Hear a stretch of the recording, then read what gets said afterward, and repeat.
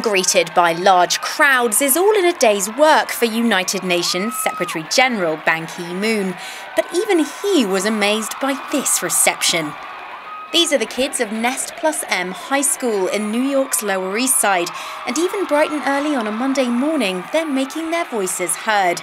This time for a big reason. The 24th of October is the 66th annual UN Day, a celebration of the UN's work in a rapidly growing global community.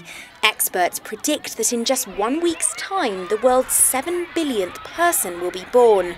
And the Secretary-General wasted no time in letting these leaders of tomorrow know that they are the generation the world is counting on. Think big, sometimes out of the box, but embrace a vision larger than yourself. Inspiring words not lost on 17-year-old May Vutripalvatada. When she's not at school, she spends her time volunteering at a centre for women with HIV. There's so many problems out there. If no one's doing something about it, I should just stand up for everybody and do something about it.